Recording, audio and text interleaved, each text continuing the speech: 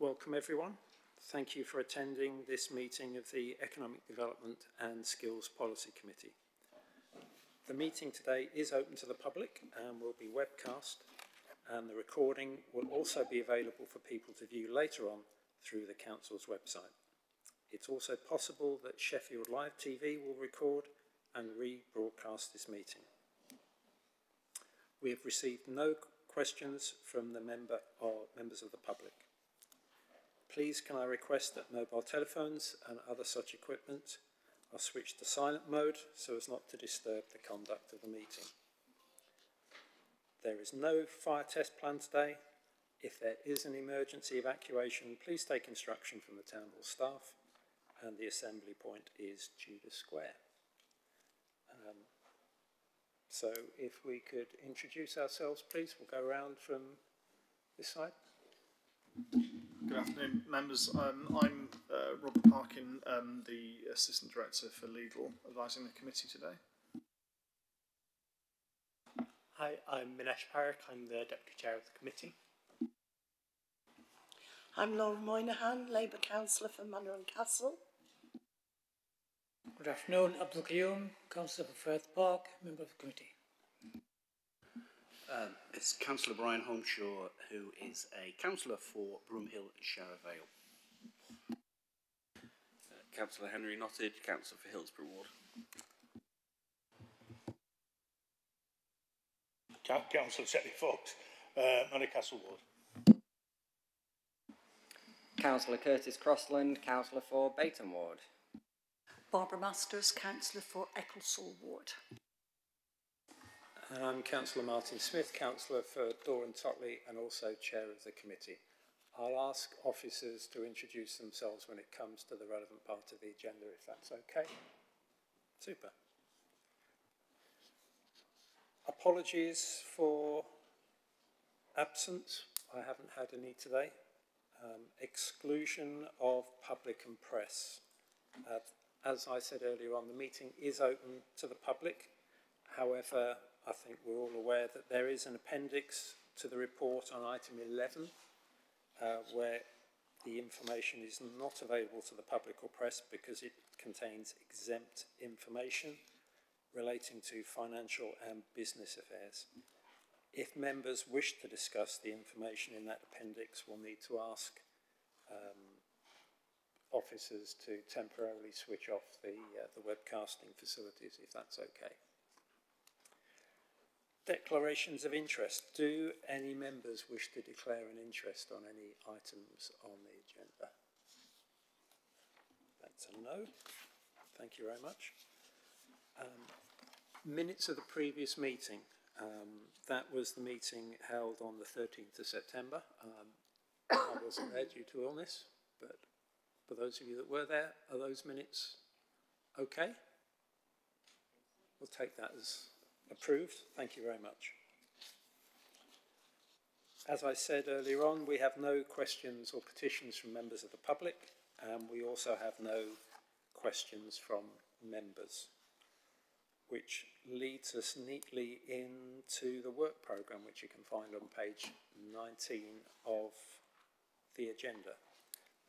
I don't know whether it's yourself, Amanda, or Diana wanted to raise anything on that.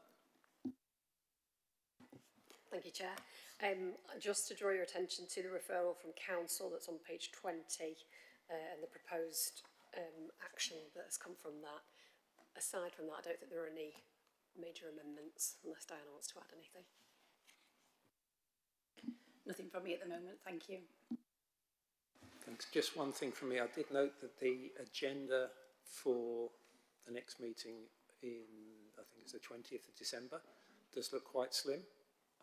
That's not necessarily a bad thing, but I'm just wondering if there's anything that might be ready to bring forward from the following meeting, or whether the members have anything they might want to add. Laura. Thank you, Chair. I'm just wondering, Diana, if the skills strategy would be ready any earlier. We've got the budget today for discussion, but we're having a budget discussion before a strategy discussion which seems a bit limiting. The skills strategy won't be at a point earlier in December to bring forward. You've already seen the specification that's gone out to market. We're in the process of procuring at the moment, so we'll still be in onboarding procurement phase at there, so February probably is the earliest. The thing that we could potentially ask to be bought is South Yorkshire MCA are developing a skills strategy at the same time. It might be that you would wish to see that or the local skills improvement plan, which we'll obviously be talking to, so we could ask if we could line any of those up if that's of interest. If we could see the Simca one, that'd be very helpful, I think. I think it would inform our discussions when we do come to February or whenever. Thanks. Brian? Given I'm going to be asking some questions about heritage later, I'd like to refer us to that strategy update. And can I ask whether heritage skills are included within that culture strategy or not? And can they be if they are not? Can I have an answer to that, please? Yep, I don't think that's a work plan question unless we want to bring it forward, but I can answer it now anyway. The culture strategy will reflect its relationship with heritage because they are entirely symbiotic, particularly intangible heritage. However, we have just adopted as a council a joined up heritage strategy in February, and we're working with the Heritage Partnership at the moment in terms of how we're supporting them. So it's quite, I think it's a Venn diagram. You still need that joined up heritage strategy because there's a lot more about built heritage within there and the culture strategy, and there'll be an area where they cross over and talk to each other. So we are exploring that in the culture strategy. We had the first meeting this week and this point was made. So we will be talking to the Heritage Partnership as part of the development of the culture strategy. But what we're not doing is forcing the two things together. They will sit and talk to each other. Okay, thanks. Minesh, you were indicating? Thanks, Chair, and thanks, Di. I think just two general quick things. I know we had a draft paper on social value. I wonder if that might be a stage where it might be ready for December. And then just on the referral from full council about investing opportunities for renewable projects, I wonder if we could get a written update about the energy efficiency grants this committee has distributed both to SMEs and community organisations, and how much is left, whether there is a further job of communicating with other partners to maximise those. Okay, thanks for that. I'll take one and only one more because we need to crack on. Brian, is it about that or something else? No, it isn't. I'm sorry, Martin. It's in connection with the item which is going to be brought up. No date is agreed yet. Page 29.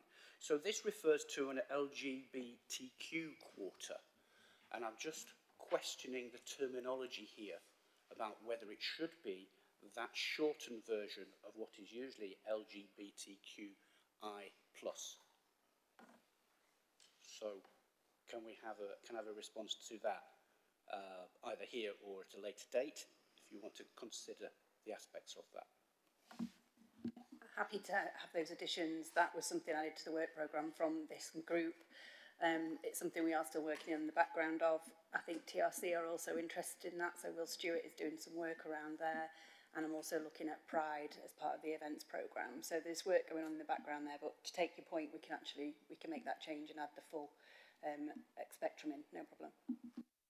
Okay, thank you for that, colleagues. I'm going to draw that item to a close. Obviously, if anybody's got anything else to contribute, we can do that by email or contact officers direct if that's okay. Which leads us on to the first substantive item, which is item 8, a presentation on the activity of Marketing Sheffield. And we have Diana and Emma and Wendy as well. Okay, so over to you guys. Yeah, thank you very much. I'm just going to let Emma take the lead on this, thankfully. So I'll hand over to the team and I'll support on questions as needed. Thank you very much. We have two screens. you might find that the resolution on some of the screens is slightly small, so you'll find a lovely printed copy in your pack, which is fantastic. Thank you, Amanda, which might be easier to refer to. I'm Emma France. I'm the Service Manager at Marketing Sheffield, and I'm joined today, thankfully, by my colleague Wendy Elliott, who's the Marketing Manager for Visitor Economy. Thank you for letting us come to talk a little bit more about the actual activity that we do on a day-to-day basis in Marketing Sheffield. What we've tried to do is just put together a bit of a whistle-stop tour of recent activity and initiatives just to try and bring it to life for you. We're very conscious that you read a lot of committee reports. There's a lot of words in there and not many pretty pictures. So hopefully this will actually allow you to see the type of things that we do as a result of those papers that we kind of talked to you about and the reasons for those. And you should be able to see a little bit more in depth of what we get involved in. So Marketing Sheffield, a small team with a very big job. We are 7.5 full-time equivalent staff. Sometimes it might not feel completely clear what we do, the differences between external and internal markets and groups. And also we know that marketing means different things to different people, and we'd probably all have a different answer if we talked about what marketing kind of means to us.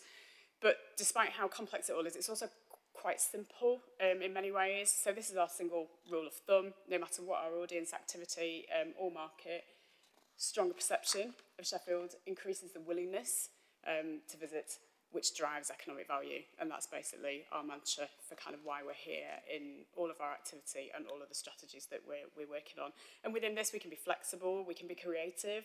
It allows lots of tolerance for things that are out of our control, but as long as they're actually contributing to this fundamental rationale and reason for doing things. So I just wanted to touch slightly on the brand before we talked about the activity. So obviously Marketing Sheffield is, I suppose, the guardian of the Sheffield brand, whether that's the visual identity or the work that went behind how we talk about Sheffield and the ways in which we describe what's happening in the city to other audiences. We talk a lot about building the reputation of Sheffield, and Sheffield is our brand. There are lots of brands out there, but Sheffield fundamentally is our brand, and this slide really demonstrates its flexibility and how it can be applied really to different scenarios. So the Sheffield Makes is a fundamental part of that. So you can see how Sheffield can make experiences, it can make Dockfest, it can make the modern rules of football, it can make jobs for the future. It's very, very flexible in terms of how we use it. And it's meaningless really without the people who do the making, because no matter what it is, there's a person somewhere involved in it, and that allows us to humanise kind of Sheffield and Sheffield Makes. It gives it personality and character, and it makes marketing a whole lot easier when you're talking about the people that do things and the people that bring the city to life. Inventive is essentially what we call our brand archetype. It's been present as far back as the 12th century when archaeologists found evidence of the making culture around the castle, which was producing things that weren't being produced elsewhere. And people and their inventiveness create connections, emotional and meaningful, between other people. And it's where you get the magnetism and that emotional pull for people to visit or invest in the city. So practically, this is what we did when we kind of got the brand and we looked at how we applied it. So we updated all the areas of work that we're involved in. So that's invest, business, conference and marketing, to be in line with the city brand. So, and they're all delivered through our website kind of fundamentally in terms of what we do. So we made it all look part of a family to start off with. So that was how we kind of applied that brand. So you can see, obviously, you've got essentially what our service is really, I suppose, but you can see how Business Sheffield looks akin to Marketing Sheffield and the Invest team and also the conference team. So it's all speaks as one family of people who are trying to achieve the same thing.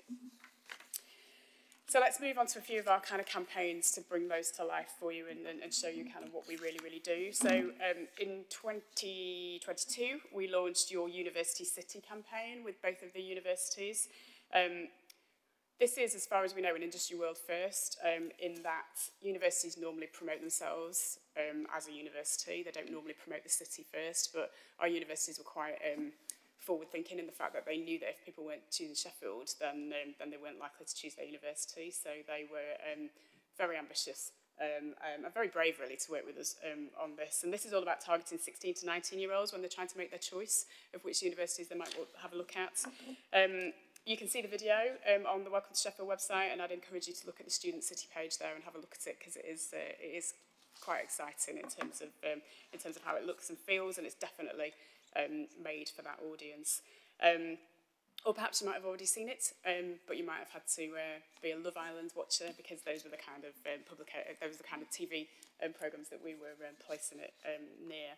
The first 6 month results, we had a 73% brand uplift for awareness for Sheffield in this target audience, and the industry benchmarks say that about 25% is a top score. We had 73%.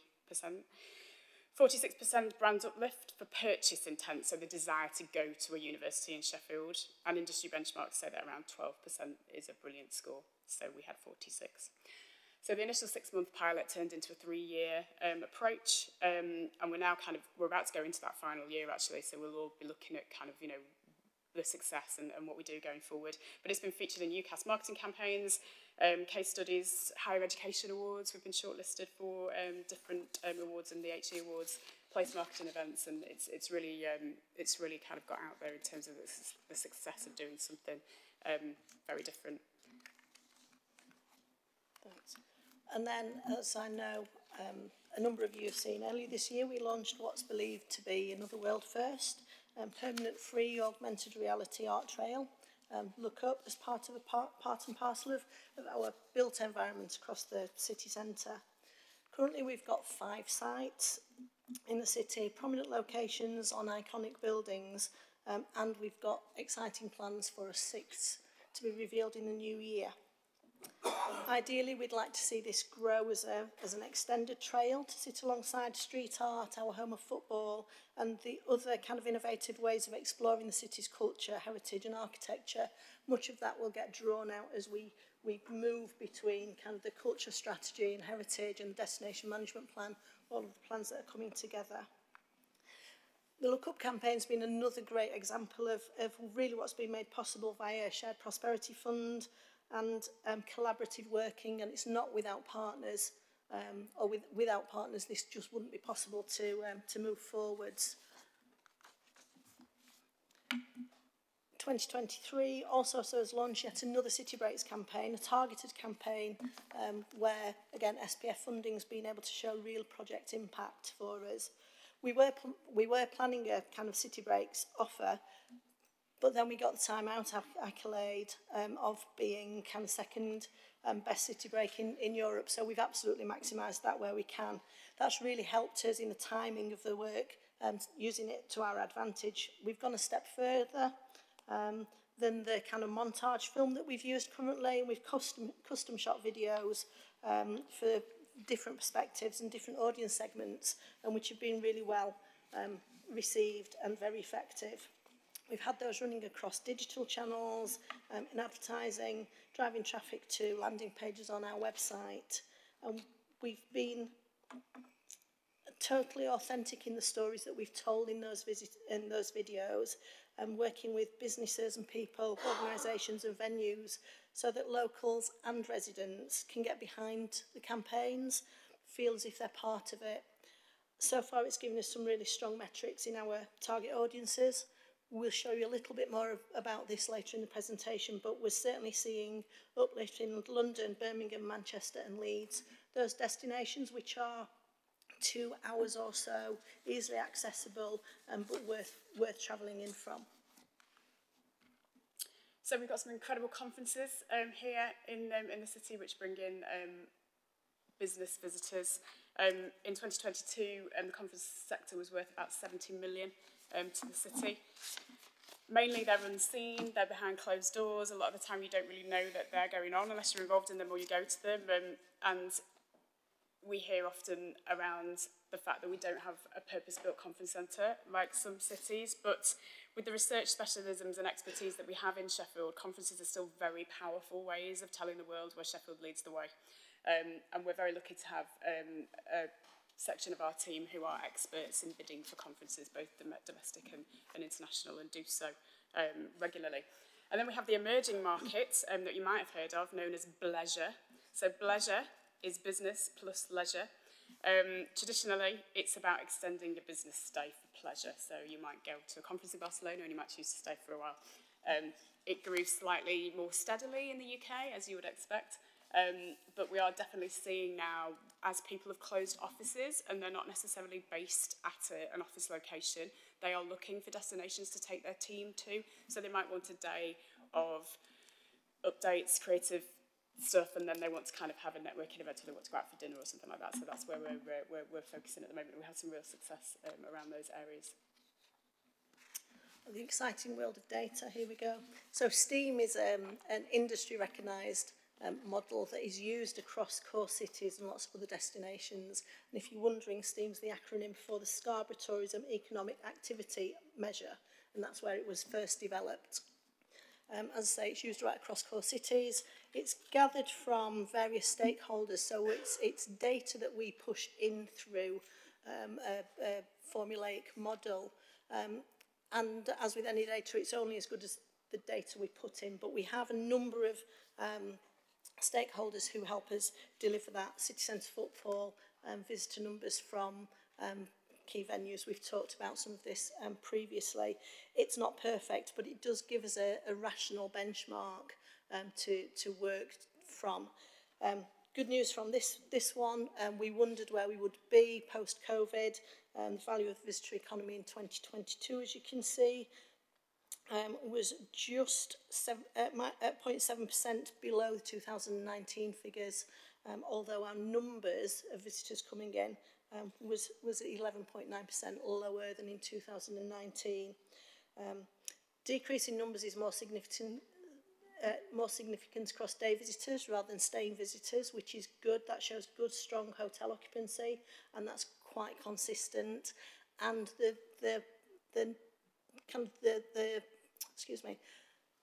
decrease in numbers is pretty much bearing out across a national picture there. We can take some assumptions from what we're seeing. We know if inflation's affected some of the costs.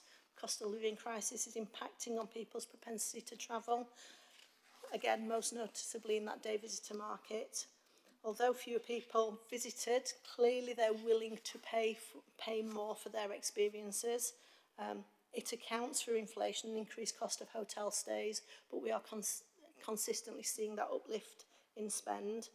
The downside of all of this is, unfortunately, the impact of the downturn is reflected in the number of full-time equivalent jobs supported.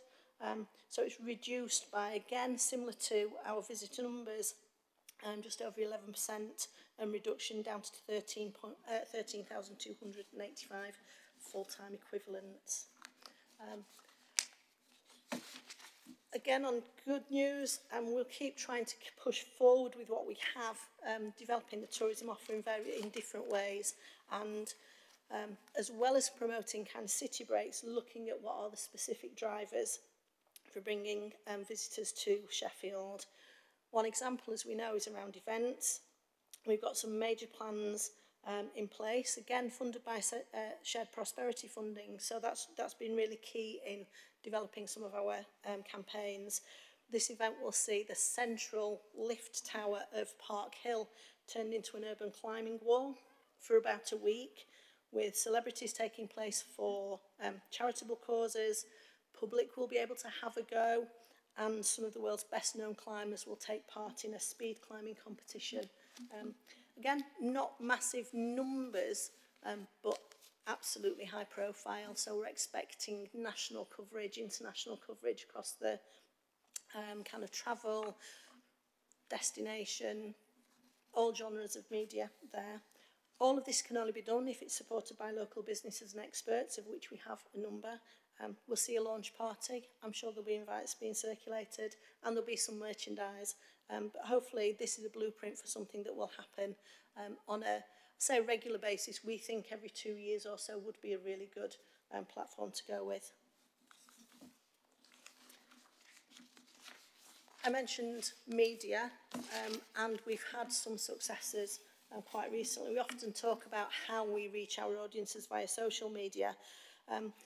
But in fairness, our accounts will rarely outreach that of the established platforms, both digital and traditional, with national titles. We've used culture, we've used heritage, we've used architecture, all of those combine to form really good stories about the city. We know that, but compelling features across media obviously raise the profile of the city. And the good news there is that it's often at little or no cost to us.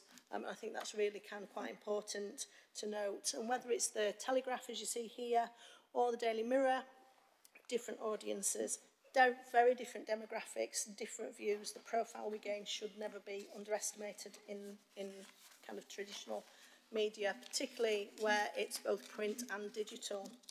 Here's another example. This was a last minute that pulled together quite nicely for us, a call late on a Wednesday afternoon for a travel writer who wanted to come on the Friday. But the strengths of our relationships with stakeholders made it possible for this to go ahead. 3 pages across the Daily Mirror, syndicated to the Express and some regional titles, and again in both print and digital platforms. It cost us the cost of rail tickets and a couple of nights in a hotel.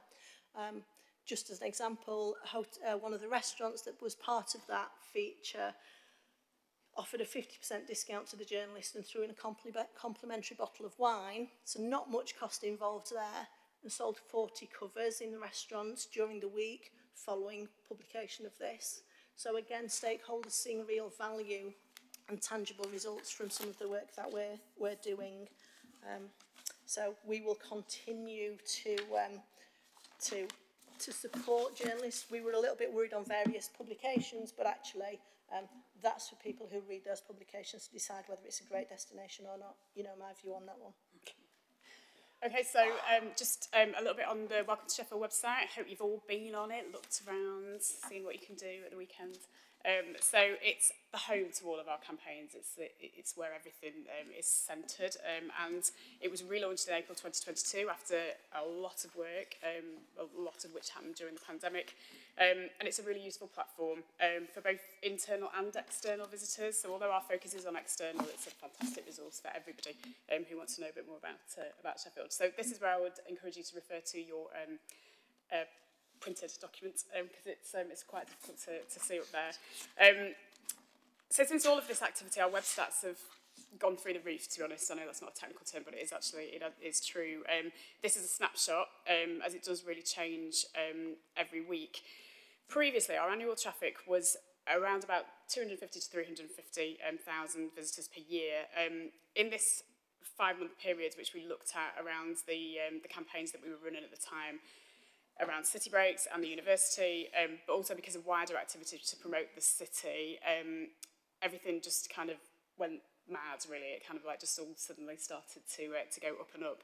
As of yesterday, where we used to have about 2,000 visits per day, we're now up to about 8,000. So you can see kind of the trajectory of the interest through the website based on all of the activity that's happening. But it's important to say that about 80% of this traffic is organic. So even though we're paying for stuff, this is not all about paid for activity. So we are seeing people looking for Sheffield and we're servicing that need through the content.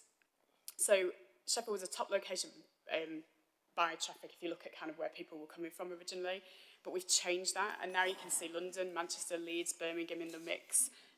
Areas that we're targeting in the campaigns, as Wendy said, because of travel time. We've seen places like Plymouth pop up, and we know that there's some synergies there with advanced manufacturing and people kind of coming up there. So we can start to see the reasons that people are coming from outside of the city. Our top pages used to be quite random. They were kind of, if somebody was coming to Dockfest and we knew that was happening, it would go up. If we had Women's Euros, obviously that would be, there'd be a big spike. But now our top pages are what we want people to see, so they're looking at the inspirational content that we're actually writing and putting out there, and engagement's also good. People are reading the stuff, so they're not just popping on and disappearing again. So it's quite hard because a lot of our data is like STEAM and it looks at value and economic value, so this allows us to kind of have some insights into where people are, and obviously there's a next phase of looking at that where we can kind of match the interest and what people are looking at via the website to them actually visiting. And that's a big challenge for us and something that we're looking at and seeing how we can match that. So just to conclude, really, it leads us back to the strategies and plans. So all of those lovely things that we're very fortunate to get involved in on a daily basis comes back to the jigsaw, as we tend to be calling it at the moment. So the red and the green on the left-hand side are the things that I've just talked about, and there's a lot more going on in those spaces, and we've just kind of picked out some of the highlights. But they all link into the core strategies for growth.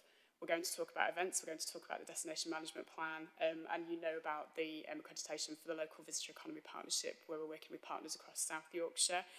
And hopefully you can start to see how it fits together. So the day-to-day activity leads to the growth that we're trying to achieve through those plans. But the most important thing is the stuff on the right. So it's all about why we're doing it. We want more local businesses. We want successful businesses. We want visitors to be booking those restaurants, to be stopping for a coffee. That's the most important thing for us. We want to attract more visitors to come and say what a great place Sheffield is, and then go away and tell other people. And we want to really deliver for the events and conferences that are here, to maximise them and make the most of them when they're here in the city. So it's quite simplistic, that diagram, but hopefully it just shows kind of how all the plans that we've been talking to you about for some time and are going to talk about a lot more kind of fit in with the day-to-day work. Thank you. Thanks. So that's the presentation for today. Really happy to take any questions on any of that. It might inspire some other items that we bring, but hopefully it gives you a bit of an overview of all of the maybe boring decisions that come your way sometimes from a technical perspective, but actually it's feeding into something that is really showcasing the city. Thank you, Diana. None of our decisions are boring.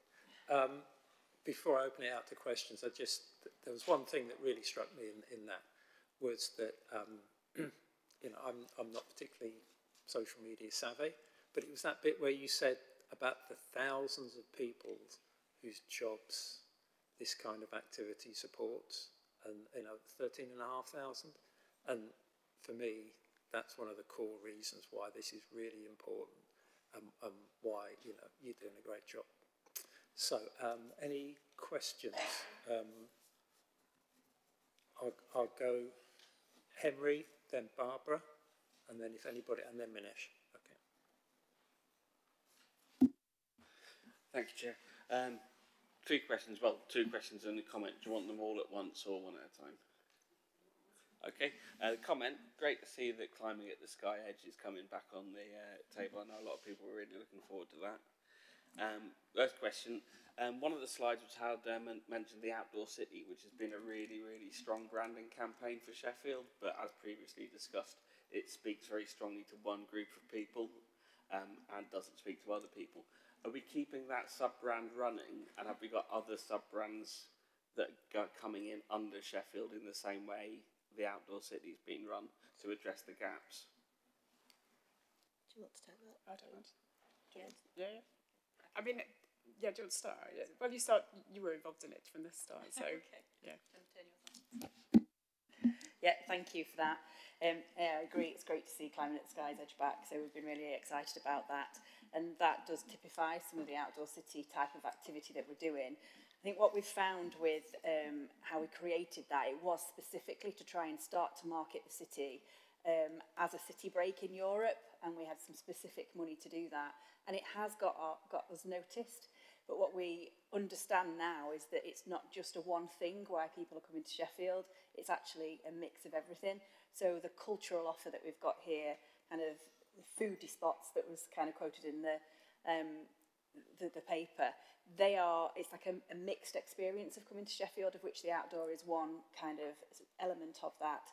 So I think there's 2 things.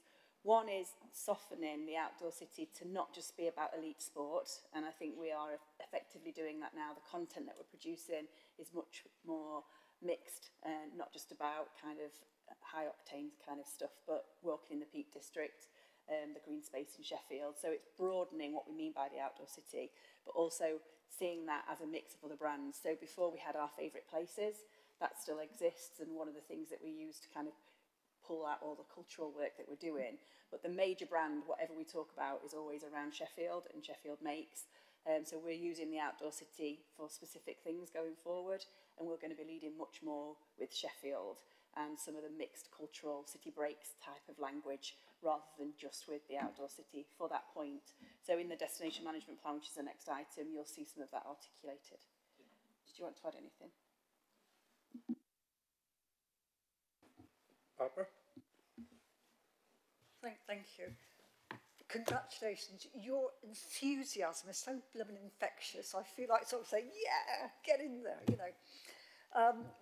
Now, this is the confession. I am useless at IT. I have not got that search engine mind. I have tried to find you because I'm looking for an event, and you are never the first choice. It's always TripAdvisor or somebody else. So what can I feed into the search so that you automatically come up and I can see exactly what is going on? Because I know you've got a lot of hits, but it took me half an hour to locate your particular, the particular web page, and that was a lot of frustration. So I'm not alone in that, I know that. I just have to confess to it. Thank you. So when you see TripAdvisor and those kind of things, they pay. Yeah. So you get the adverts first, always. But we should come up, and we do come up on page 1, page 2 in most searches. So if you were putting in Welcome to Sheffield, events in Sheffield, City Break in Sheffield, you should see us on those first pages.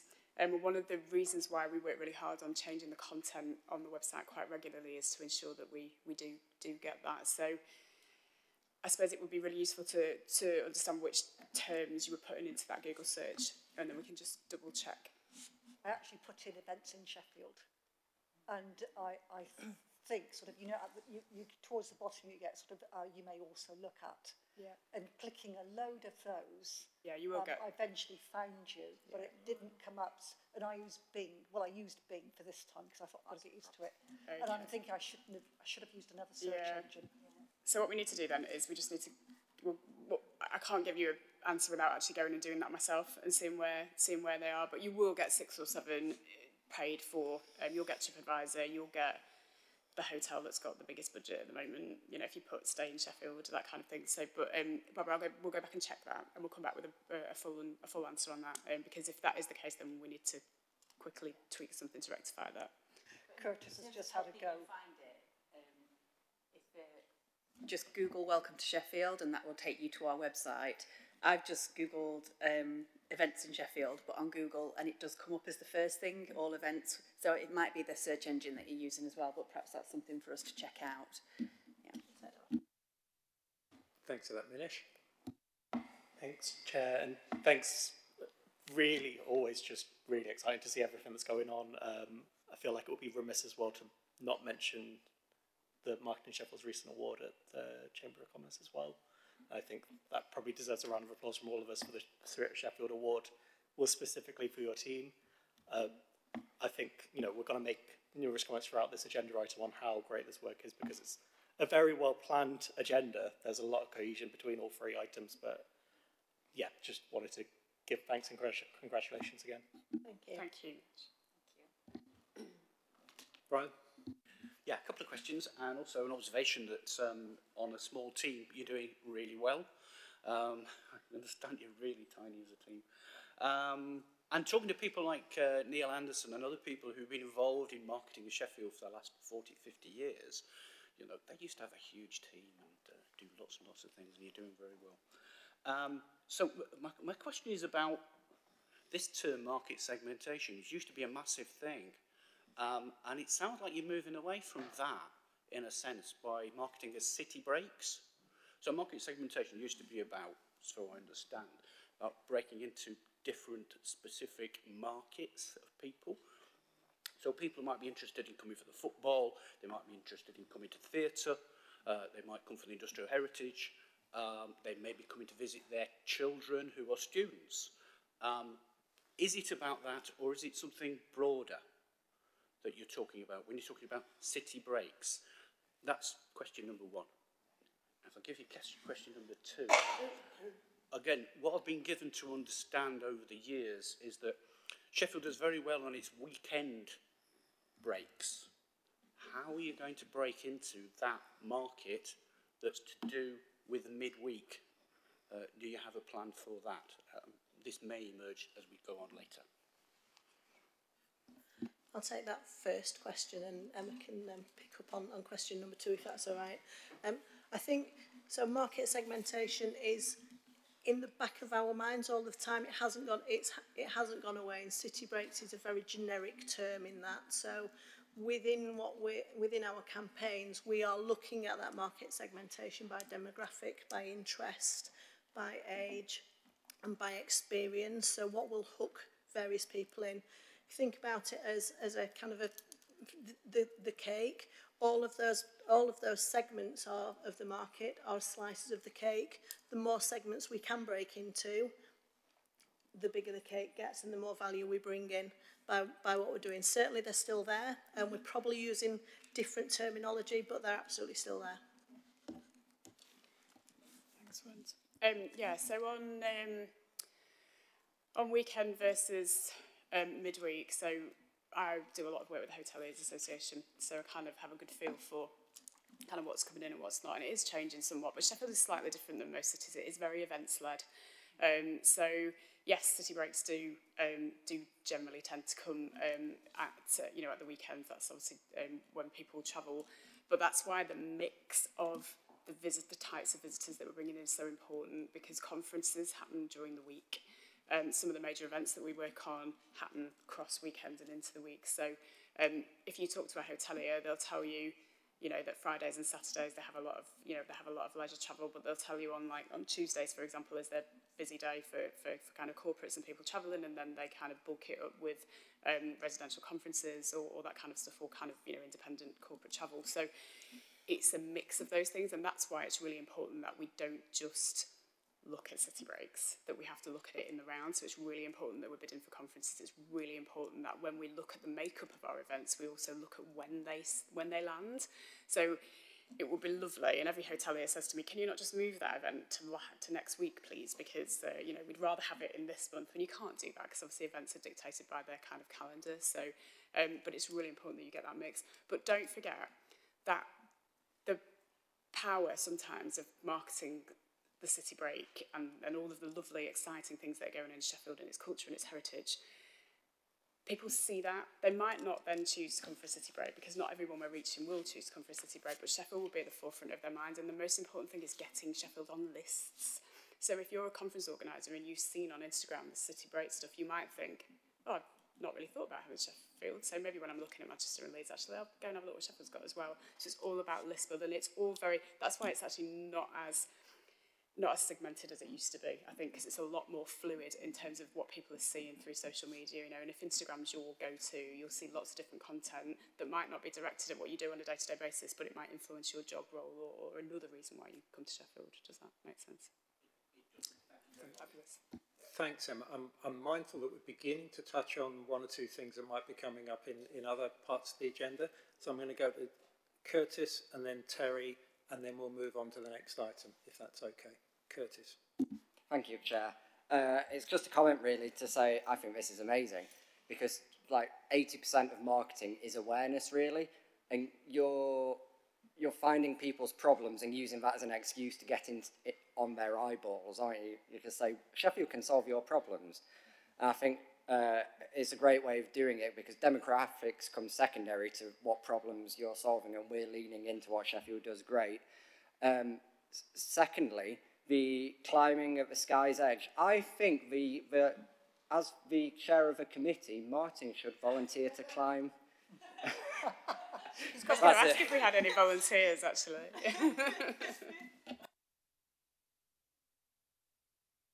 Is that a formal proposal? It might be out of order. We'll cover that later on. Thank you for giving me advance notice of that one. Terry. Thanks, Chair. First of all, thanks for the presentation. Brilliant presentation. The one thing I was missing from there as a Sheffielder, but how many from the city actually come into the city to these events? I find that when I talk to people, they are not as well informed sometimes as people outside the city about what we're actually offering around the city and in the city events. So I'd like to know what barriers you see for certainly some parts of this city not being able to enjoy or be aware, and taking Curtis's point about awareness. How do we make sure that all Sheffielders are aware of what's going on in our city? I mean, 600,000 roughly captured audience, so to see the millions on there, I'd love to know how and if we actually collate how many figures from in the city and actually using the city centre, and what that would look like.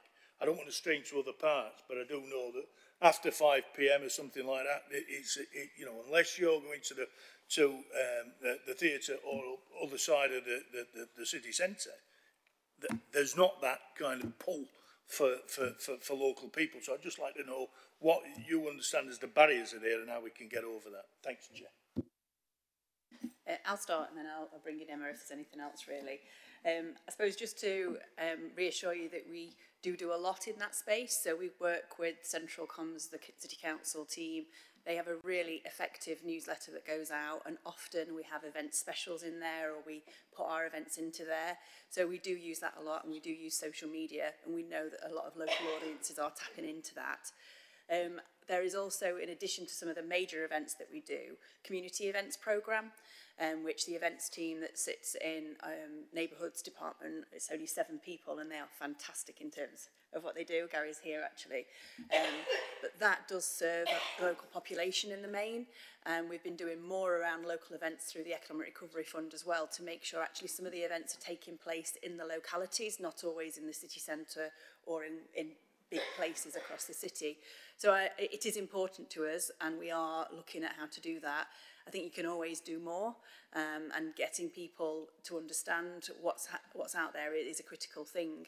A lot of what we do is online, so I don't know if that's something that we might have to look at in terms of how we can inform other people without relying on an e-solution to that. Sometimes we do work with some magazines and do kind of advertising, but there's cost to that. So what we could do actually is start to use you as key people in your localities. So we can make sure that you've got the overarching events programme, and if we're doing anything, we can utilise you as advocates in your area. So if you've got any ideas, be welcome to hear them. It is a priority for us, and we do work on it quite a lot, but happy to try and do more to get into those places if helpful. So thank you very much. Some really good questions, great presentation.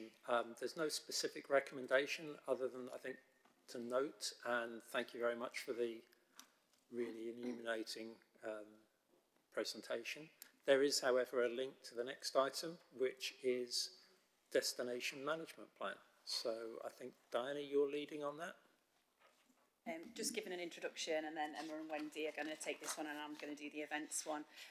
So yeah, this connects in, as you can see, that jigsaw puzzle on the back. You've seen a draft of this already, and we've done some workshops with you guys. So I'm hoping today that you feel comfortable where we're at on the Destination Management Plan, and able to move forward. I think it will give us a really good blueprint going forward for where we bid for money, where we're looking for partnerships, where we want to be more proactive. So yeah, thank you. Do you want to just go through the report briefly, Emma? Thank you. Thanks, Di. So I feel like I've said this quite a lot, but I will recap for you just to remind you. So the DMP report, the Destination Management Plan, is to ask committee to adopt the plan as the official framework to continue to grow the visitor economy and improve our perceptions of place. So a DMP is a shared plan to manage a destination over a period of time, which articulates the roles of stakeholders and has some clear objectives, and it involves planning, development and marketing of a destination, as well as how it's managed physically.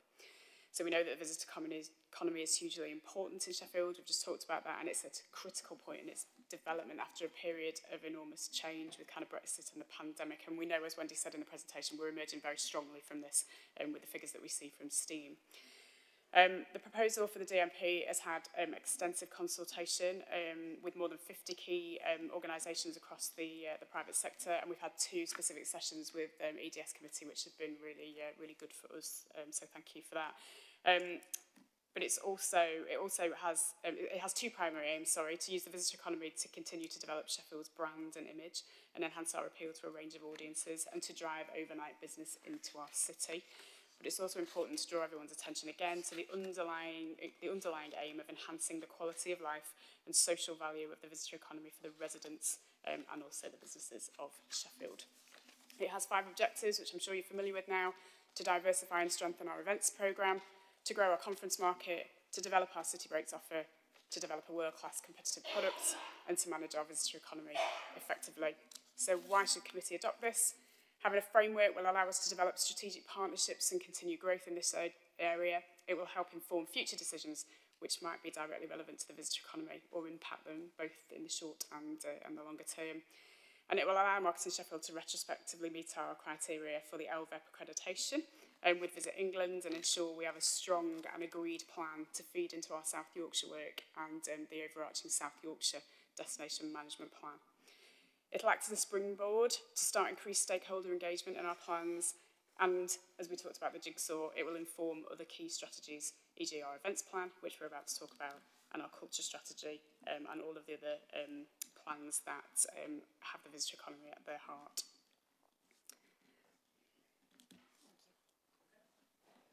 Thank you very much. Short and sweet. Questions? We'll go Laura, then Barbara. Thank you. I really enjoyed reading this, probably because I'm sad, but and the econometrics in it are really interesting. Just a couple of questions. The shoulder months you talk about, which is really where there's downtime. So I think that's January to March, roughly, in the graphs. Is it worth looking what events, I'm sure you're doing this, what events, conferences take place around that time so that we can boost particularly hotel occupancy then and hospitality, which is basically dead after the new year until March. And then I know the STEAM metrics are for 2022. I'm just wondering how we can project forward to the heart of the city developments, particularly around Lear's Yard and everything, and possibly Castlegate, and particularly looking at the economic impact and the FTEs and how that might project. Just to tie it all together into what a destination management plan would look like in 2024, 2025. Thank you. I'll take that question first and then I'll hand over to you for the other one if that's all right. It's a really good question and actually quite exciting timing because last night, was it last night or the night before? Yeah, we got together with the hospitality businesses in the city and we heard from Heart of the City team, from Matt Bigland and from James O'Hara and from Sheffield Cathedral about what they're doing and what's coming on stream in the next year. And I certainly think we're going to see an increase in that trajectory. At the moment, as Emma said, everything is quite event and conference driven. I think once we get to the other side of Heart of the City, there's going to be an offer in itself as the city. So we might see more of those city breaks extending, stay and do more outside of an event or outside of a conference. So that's where we're doing some of our advertising now. In terms of putting some figures on that, it's quite difficult to make it up. So we could do some... yeah, we do. Yeah, so we could do some kind of scenarios. I think would probably be the best way to look at to kind of say, okay, so if this happens, what would happen? If this happens, that would happen. There are, as you probably know, Oxford Economics, other people like that do some of these models around hospitality. So we can look to do kind of some of that. But certainly the destination management plan and the way that we are now starting to engage with the hospitality sector has that in mind. So last night was the first one of these hospitality socials that we're starting to do, and that is us post-COVID, kind of on the look forward, trying to get our hospitality businesses to get to know each other, to get to know what's happening in the city, to get excited about what we can do in the future together. Kind of whether that's co-commissioning and kind of pooling money and resources, or them holding events, or them knowing about everything else that's in the city so they can sell it collectively. So it's certainly an exciting time in the next few months. I will take away having a look at if there's anything we can do on measuring it. Being perfectly honest, shoulder months are a little bit tricky because when you're looking at events and conferences, they tend to have to be when they want to be. So when you target an event or a conference, you're looking at what the benefit is for the city more generally. So you might be looking at a research conference, you want to pull in something on advanced manufacturing because it's really good for the city and it can help us with investment. It's obviously that will take place when that takes place. So there's a certain amount of stuff that we do on that. So if we can spot something where we know there's a gap in the calendar, then obviously we'll work really hard on that. And we do that for events as well, and that actually might be something that we can talk about when we talk about events. So if there are kind of big things that potentially are available for us to bid for, or we've had an approach for those months, yeah, we can look at doing that. It's a bit of a double-edged sword as well, because obviously sometimes when you bring events in the downtime, the businesses aren't open. So we've had this before, sometimes when we bring things in on a Sunday, and we've had to actually talk to businesses about opening so that they're available for delegates. So it's not easy, but it is definitely something that we have identified in the destination management plan, and we will look at some strategies to do that in a more purposeful way. Yeah, but it's not an easy one to solve, really, that. I think we've got Barbara, then Brian, and then Henry. Thank you, Chair. I mean, you've actually sort of addressed some of my queries already, because I was very concerned there was very little mention of heritage and the football, home of football, within the document. And I went through highlighting every place where I thought, hang on a minute, heritage should be outlined here.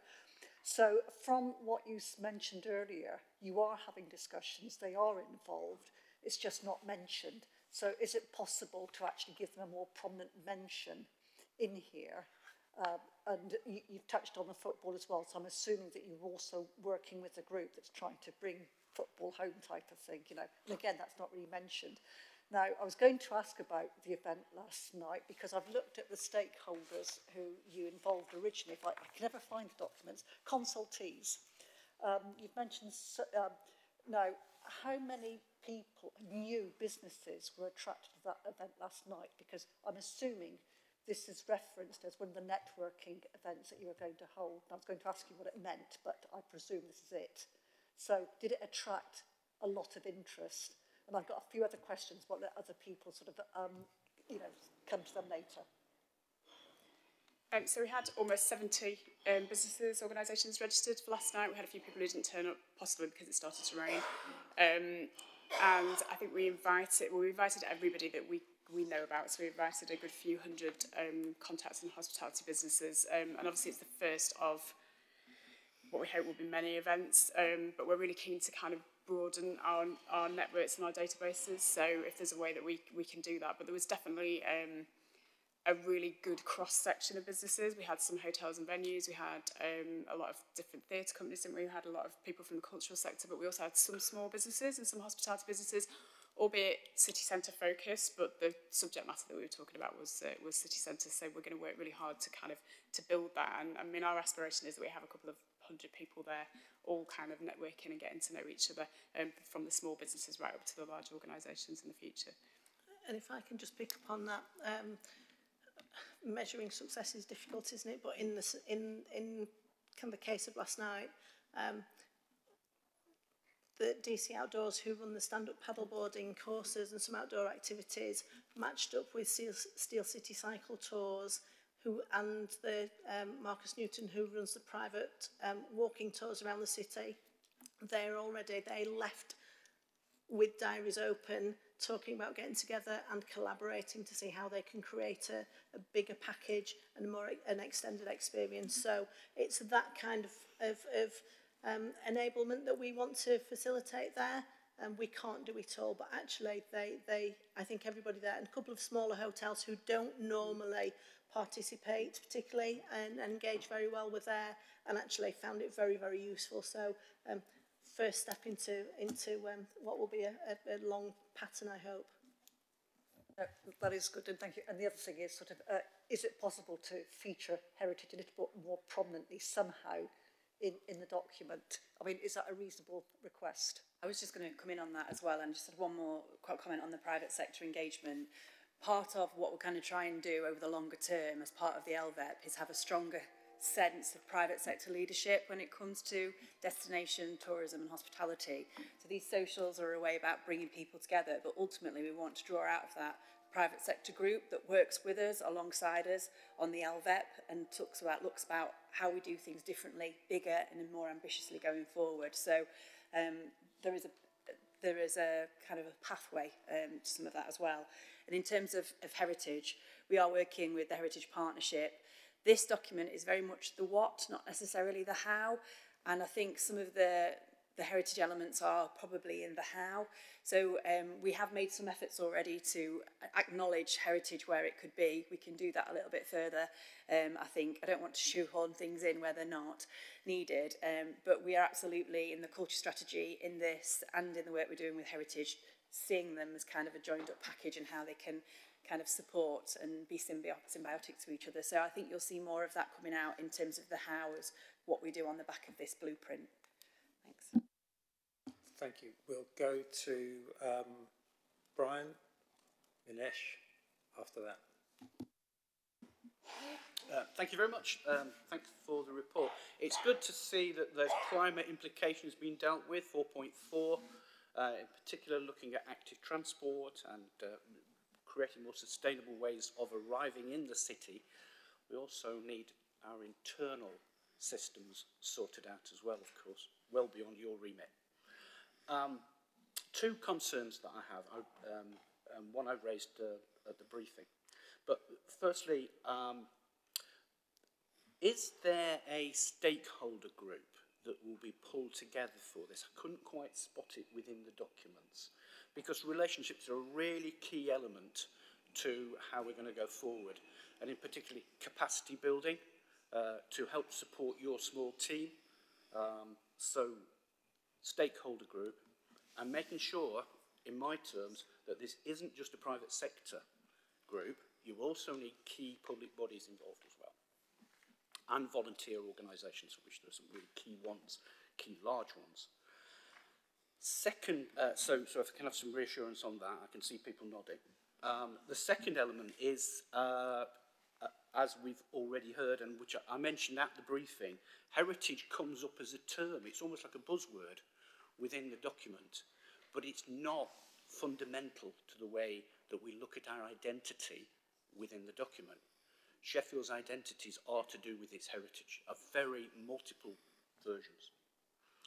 So, where is heritage going to be within the framework going forward? How are we going to engage with heritage organisations? I've had some reassurance, but I'd like some more, please. I'll do that first. Feel free to come in. In terms of a stakeholder group, the answer is yes.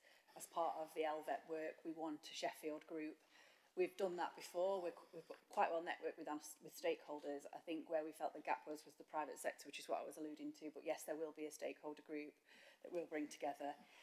On the second one, on heritage, I don't think it is just about the destination management plan. I think it's viewing the joined up heritage strategy, the culture strategy, and this alongside each other, because they've got nuance as individual areas. So we need to keep that nuance and the breadth of it in the heritage strategy, but make sure that the three are aligned. Now, unfortunately, we've got the DMP first, then the culture strategy, and then we've got the joined up heritage strategy already, but if we iterate that, there's more to do. So I think some of this will be iterative as it goes along. We're doing the culture strategy now, so we're embedding heritage at this point. The DMP kicked off a bit earlier, and so I think there's be some iterating back into that document from the heritage strategy and from the culture strategy to make sure they talk to each other. It's very difficult to try and do everything all at once with such a small team, so there is a bit of kind of working back into some of those documents. So I don't know whether that fully answers your question. I don't think what I'm saying is heritage wholesale fits in the destination management plan. I don't think it does. I think it needs and deserves its own place. But the themes of that need to be pulled out into the culture strategy and into the destination management plan. I take the point today that that's perhaps not done enough in this document, so we'll work on that and take that recommendation away. But we'll also make sure that they're involved as part of the stakeholders going forward. Does that feel okay, Brian? The point I wanted to make is that, you know, within the list of consultees, there are no heritage organisations at all. There's lots of people being consulted, but there's none in there. And you know, for me, the really key one is Joined Up Heritage Sheffield, who represent a lot of others. Do you want to pick up on that, Randall? Yeah, we are doing that now. Yeah. Thank you, Minesh. I think you're next, and then I'll go. Yep. Thanks, Chair, and thanks again. I guess just a general comment with a question at the end. Really pleased to be able to support the proposal. I think, you know, in sheer numbers, that figure of 1.35 billion being brought into the economy, more than 15 million visitors, sustaining thousands of jobs is huge. It's also really impressive that we're almost back at our 2019 levels, despite COVID, despite the rising cost of energies. I think it really shows the value of the visitor economy work marketing Sheffield and the city events team. And I guess just for the committee, I think as we're nearing our budget setting process, it's worth us as a committee remembering how important this work is. This channels investment into our city. It delivers a massively disproportionate return for the level of investment we put in. The vibrancy around our city centre, our visitor economy, that level of investment is clear evidence that the city is on the up. As was said in the last presentation, the purpose of this work is all about bolstering local businesses and creating local jobs. That's really important. The only question I'd add is, what are the ways we can look to lock in an even higher proportion of that spend into our local economy, into different types of businesses? And as others have said, there are aspects we can look to in future about how this can dovetail with the culture strategy as we develop it. Specifically, I'd like to see how this can work to grow the size of our culture sector, create even more high-value jobs in that industry and other industries that we proactively want to support as well. But yeah, really happy to see this work come to fruition. Do you want to come back on that, or? And just one comment really around maximising the local impact, and I think it's more than that as well. It's around sustainability and diversity. There are a number of cross-cutting themes that as we go into procurement and commissioning going forward are going to be really important. Social value and local impact, sustainability and diversity and inclusion are really important across the piece as we're doing that. So we're more and more bearing that in mind as we're doing commissioning. So it's certainly on our radar. I might just be worth saying something about supply chain businesses as well. Obviously, a lot of the visitors that would come in use the traditional businesses, so they might use a restaurant or a coffee shop or something, but there is a real demand now for local supply chain businesses for events and conferences and things like that. So when a corporate event organiser, for example, will come into the city, they will want to use people who are local. It reduces carbon footprint, travel miles, all that kind of stuff. It's great. They do it as well so that they can be showcasing what they're doing. They want examples of really good businesses that are doing some really good things from a social value perspective and from a sustainability perspective. So I think one of the things that we're trying to do, and we can probably do a bit more, is actually kind of look at that supply chain and make sure we're trying to develop that as well, because there are some pockets of types of businesses that Sheffield doesn't have as many of as some cities. So we know that organisers are still kind of pulling them in from outside of the cities. That is something that we're looking at around kind of some of the sustainability work that we're doing. We'll go Henry, then Terry. Thanks. Once again, fantastic work that you're doing here. One thing you mentioned in the document is the two-way relationship between our strategies and the local visitor economy. You've laid out in some great detail how our strategies affect the visitor economy in terms of how the other direction of that relationship works, and what we get back out of the huge amount of money that you're clearly bringing into the city. Are we going to be looking at a tourist tax or a levy on accommodation, call it what you will, that's been adopted by other cities? Can you confirm that that's going to be part of the next stage? Because it would be fantastic to be able to make this more sustainable going forward, especially in the light of cuts after cuts after cuts.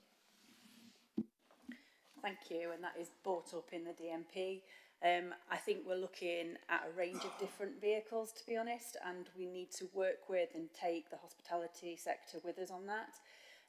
So there are a number of different vehicles or models that we could use, but we're actively getting into that space. And I think us working more closely with the private sector is the start of that.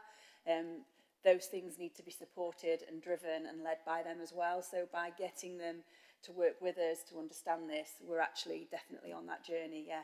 We have also going to be looking at, if we applied the models that we've seen elsewhere, so Liverpool and Manchester, what that would mean in terms of an income for us. So we're definitely in that section of bringing in more commercial income, but there are a number of different ways to do it.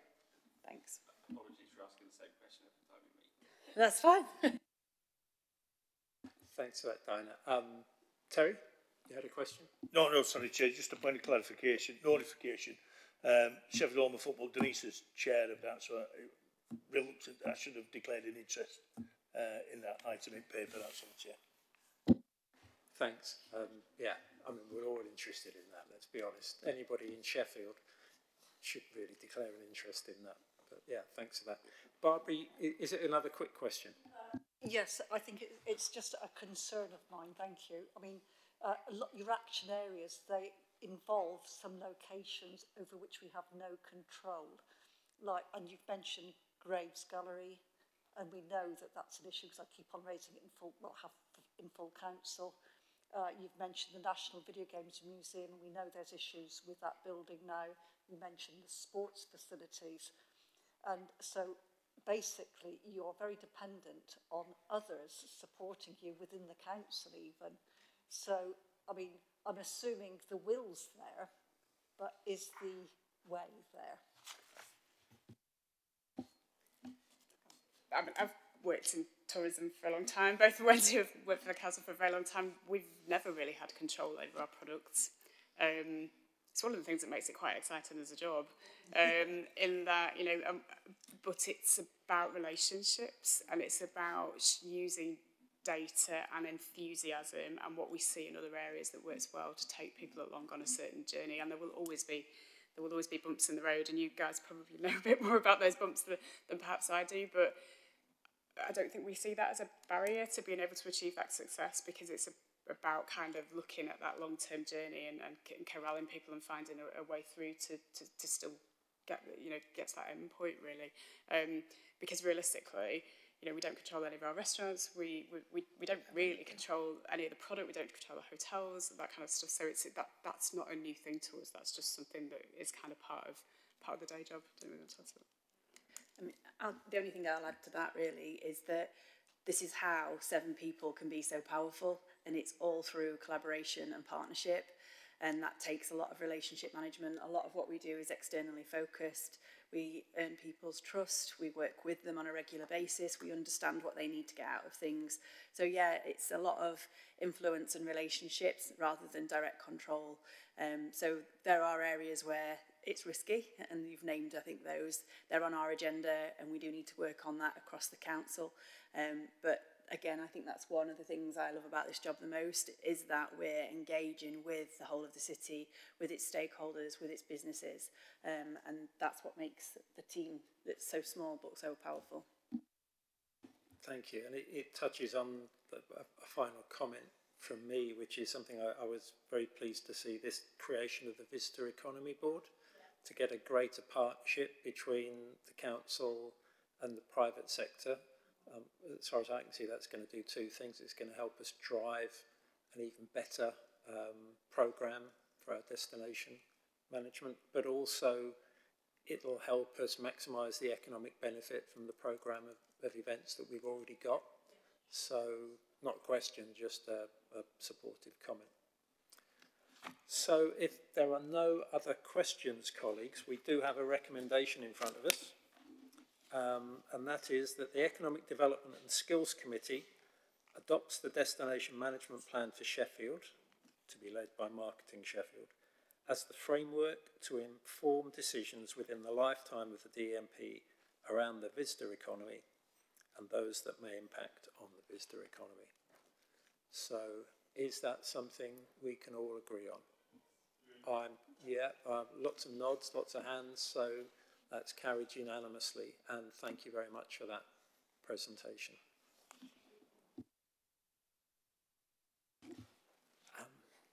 We do, as we said earlier on, we do have a common theme for this meeting. I love it when a plan works.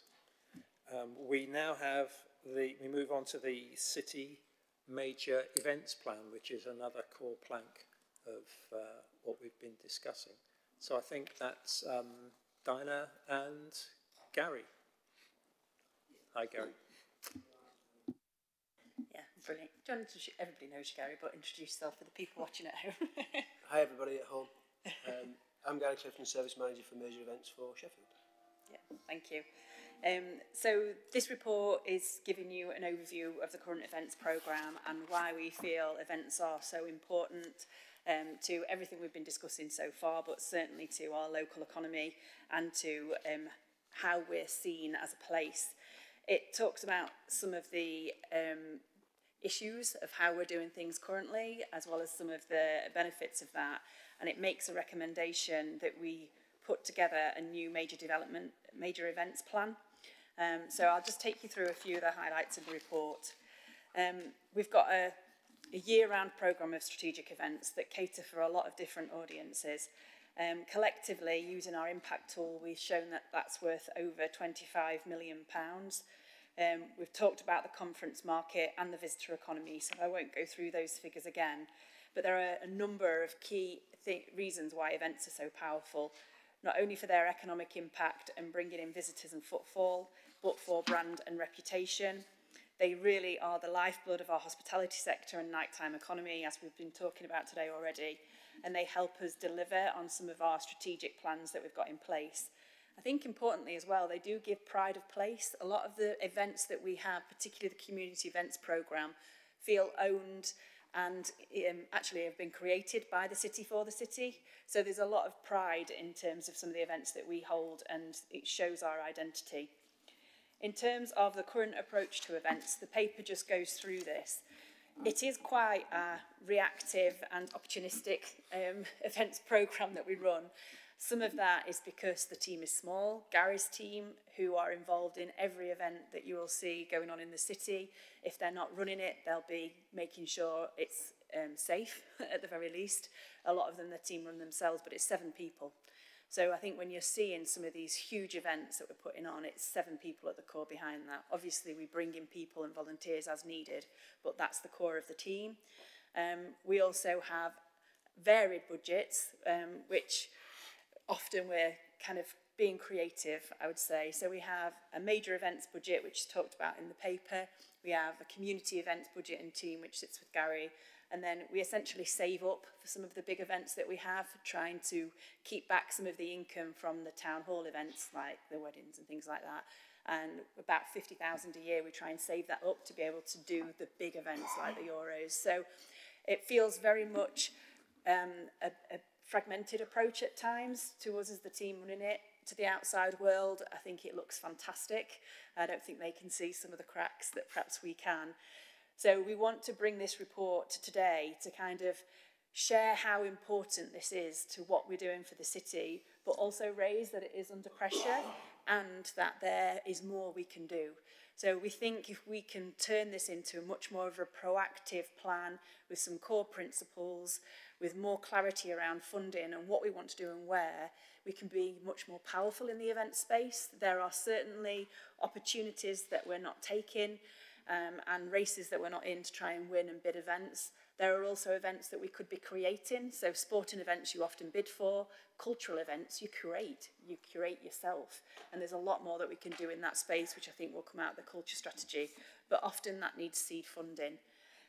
I do think there is more we can do to maximise the investment that we put into events. So looking at other models like shared profit or loans to support events, or doing longer term relationships with events where we maybe subsidise them in the first year and move to a position where we're having a profit share at the end of it, because often it's the first 2 or 3 years of an event that's trying to establish itself that are really vulnerable, but actually it's got massive commercial value in the long run. I mean, you give some examples of that, tramlines being one, I think.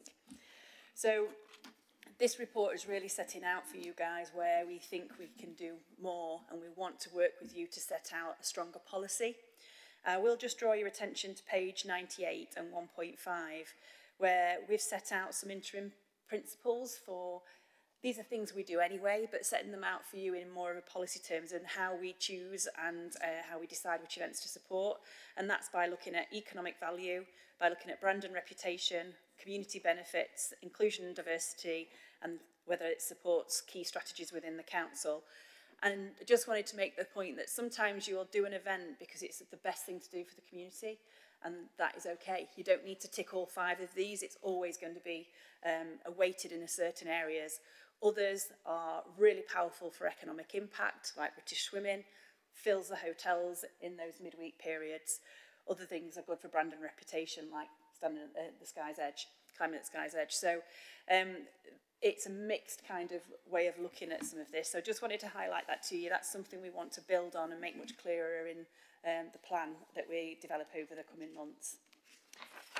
I'll leave it at that for now. So the recommendations are that you note the current events programme and the importance for the city, that you note that interim position of how events are done at the moment, and that interim way we want to decide how we fund events whilst we're doing and developing a new events plan, and approve us to go and do that in the next few months.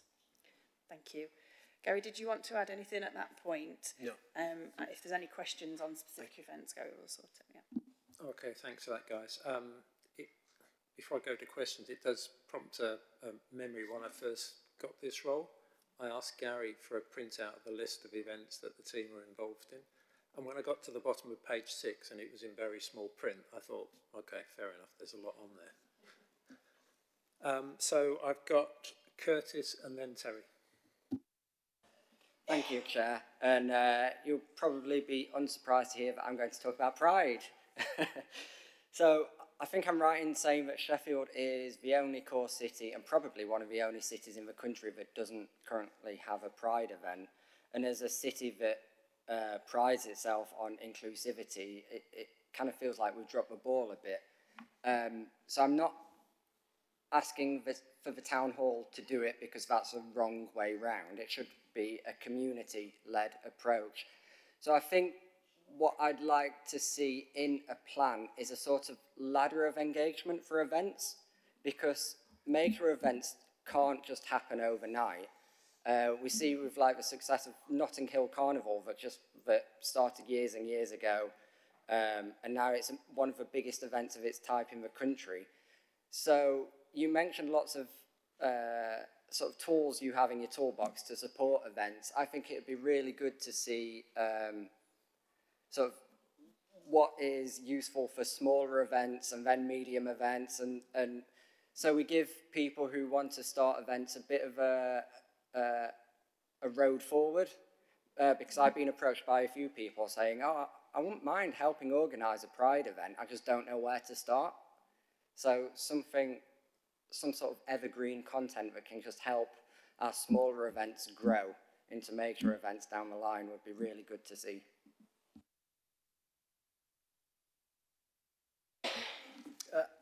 I don't disagree, as you would imagine. There is a plan to help small events, and we do. I mean, we do many. I mean, there's a lot of events that aren't on that list, Martin, that you don't see. So we administer, deliver, help fund, wholly create, oversee probably about 250 events over the year. And there's probably about 100, 150 of those that kind of sit under the radar in our parks, in our streets, in some of our sporting venues. So we support them in lots and lots of ways. There is a point where we can't continue to support them any further, and I think that's what this paper kind of starts to talk about, if I'm being honest. So yeah, we have an events plan. We've got a kind of an idiot's guide to an events plan. About how to organise an event, the things you need to consider about an event: budgeting, safety, security, marketing, promotion, ticketing, all sorts of things. So we will always help any new event organiser or person with an event idea that wants to bring their event to life, and we do that. The reality of it was, with Pride, being really candid, it was a funding issue for them. It didn't stack up for them financially. I think that's what part of this paper for me starts to discuss and think about. Eurovision this year, to a degree, was perhaps the start of a Pride event in Sheffield, in my opinion. We unashamedly gave a real slant towards the Ukrainian community, as we should have done, but we unashamedly also, I'm a big Eurovision fan, so we unashamedly gave a big slant to the LGBTQ plus community, because that is Eurovision. And we had some really strong LGBT communities in Sheffield. Everybody's talking about Jamie, all this type of stuff that sits under the radar, part of the culture stuff that we kind of don't recognise, and that's where the partnerships and relationships come in. So we created an event, but again, that wasn't a cheap thing to do, but it was a phenomenally successful event. So yes, the support is there. It's how we help them keep it moving along, and that's resource, time, expertise, and you look at tram lines, that started with 3 years of City Council funding 10, 15 years ago. It's now turned into what it's turned into, not without its problems, I would add, because no event comes without its problems. So that information is there. It's how we get those communities to tap into it. Yeah, I'll just come in as well and just say I really liked your phrase around the ladder of support for events, and I think that's something we can probably bring out, because I think part of the issue is we might know all of this, certainly Gary knows everything, but how much is publicly available, or when do people know that that support's available, and is that a barrier? So I think that's really something worthwhile to take away, and having some evergreen content I think is a great idea too. I think part of what we're saying is we need to be clearer about what events we will support, how we'll support them, why and what, and that does feel a little bit vague, I think, to external people at the moment. Like I said, we've got these principles that we apply internally, but part of this is being much more clear externally about what those principles and what support is available. On Pride specifically, that is something I think the city really needs to work on, and I agree it needs to be a community-led approach. I do, however, think that the council will need to have a role in those first few to get it running, and actually I've been speaking to a few kind of potential commercial partners, so watch this space. Hopefully we'll get somewhere. Thank you. Thank you. I've got Terry for the next question, followed by Laura. Thanks, Chair. First of all, I'd just like to put on record that our thanks really to the team. A small team, a committed team, a team that actually have never failed to deliver, no matter what we've thrown down the wicket really to them. And we've been, Chairman, myself and you have been at a number of these events where last minute, and to see the amount of work that went into Eurovision was just phenomenal. And we just kind of fell short of the line, but nobody could fault out of it in any of that. There's a number of events I would love to see on in this city. But as members, we've got to make a decision. And this paper, while I think it's really great to see that you've put it down in some sort of coordinated way, Gary, what actually you do in words is amazing. But I really do think, I mean, on the agenda today, we've got a budget discussion. But overall, this council has got a big decision to make with political elected members of about what do we really want to finance and what do we really want to put in. The team is a very small team. I don't expect officers to sit in and fight their corner in that respect. They'll do that in different forums. But for us, to see what the income generation, the feel-good events, a number of events that we put on in Norfolk Park last year, just at Dropper and that was, you know, fantastic for the communities around. So there's a number of big events I'd love to see, Pride being one of them, that we've really got to have a big discussion, and I suppose for this committee to make its way felt in those overall budget discussions, Chair. The one thing I would say about the report is I don't think it comes off strong enough to me. I would like to see, and I understand why officers have written probably the way they have, but there is a direction of this that basically says we're at our limit, really, and we'll probably bowl something else at the team, and the team will deliver it. But I'm getting from here is a sense that we're at our limit, and we're at a crossroads, and we've got to make a decision which way we go. There's no real question in that, Chair. It's just a comment and putting on record the thanks, but also to a recognition, I think, that as members, we've got to have a big decision to make about which way we want to take this going forward, and also how we engage more with our community and the cohesion that we have around the city on some of these major events, and not be afraid, because that's what we are in Sheffield, aren't we? We don't sing our own praises loud enough sometimes. To put on record, you know, that we did set tram lines on its route, excuse the pun, we did set it on its way, and we have done on a number of events around the city, and there is a real kind of opportunity. But when we have a tourist information that is a little stand in the Winter Gardens, I think it says it's all about where we put it in the great scheme of things. And I think we need to. It's good that the committee will take those views, and I'm sure you'll fight your corner, Chair, in those discussions about where the budget lands. So there's no real question. I'd just like to have seen the report a little bit more firmer, really kind of forcing us into some decisions about the way forward on this. I don't expect officers to be able to answer that, but that's just a kind of a political overview. Thanks, Chair. Thank you, Terry. I agree with that completely.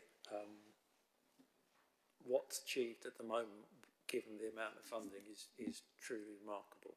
But as a committee and as a council, we have big decisions to make, particularly against the current background of funding. So although there wasn't a question in what Terry said, either Diana and Gary, do you want to come back on any of that? Yeah, so I did just probably want to thank you for raising that and maybe acknowledge it a little bit further then. Take that as an invitation, Terry, I think. So there's three areas, I think. One is Gary's team. It is at its limit.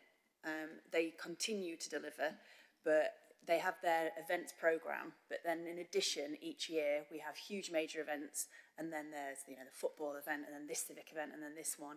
And actually, that is starting to become an issue. It is overspending in year, and the staff themselves are stretched too thin.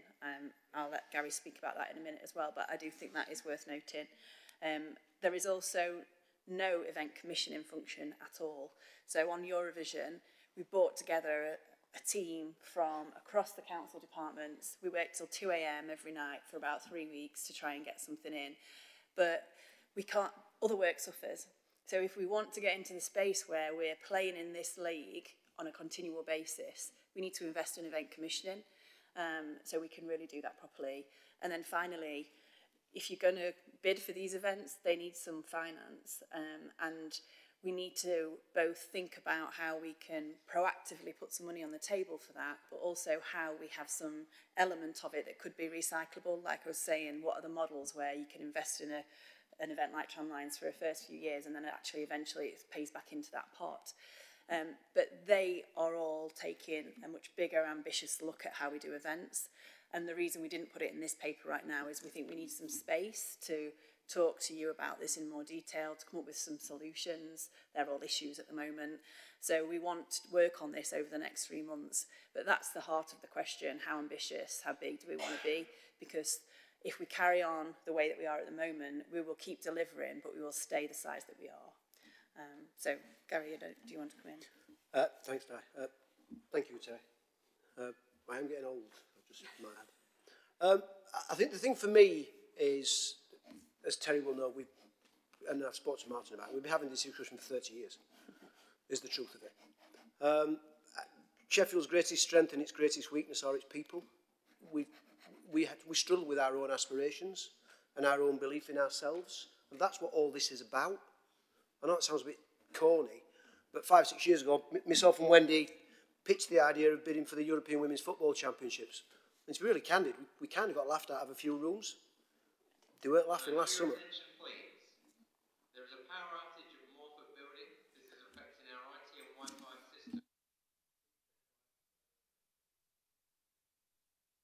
So we did Women's Euros, and to everybody's surprise, it did surprise a lot of people and woke everybody up to what the benefits of events can mean for Sheffield. And let's not forget, we've been doing major events and community events for 30 years previous to that.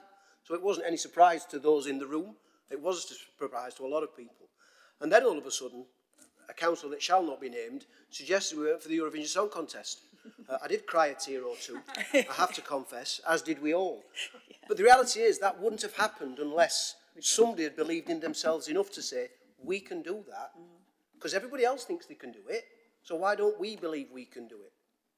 And that's part of the challenge for us as a city. I know this money, I get all those challenges, but we're now in the game of a lot of big events wanting to come to Sheffield, be they cultural events, sporting events, large-scale community events. We have a wealth of opportunities in this city where we could really create some wonderfully new large-scale community events in this city, as well as all the other community events that happen in the city as well. And we have such a wealth of expertise, knowledge, both in event management and culture and art and music, and they're ready and waiting to engage with us on this journey. And for me, for once, the stars have aligned. I never thought they would in my career, to be candid. And as you said, I think we're at a crossroads. We are at a crossroads. And the opportunities will keep coming. They will keep coming from a city like Sheffield. And for me, now's the time. Now's the chance to grasp the nettle. So yeah, aspiration is everything. Because if you get the aspiration bit right, all the other stuff will follow. All the benefits, the economics, the social engagement, the profile, the people, the smiles on people's faces, they all follow.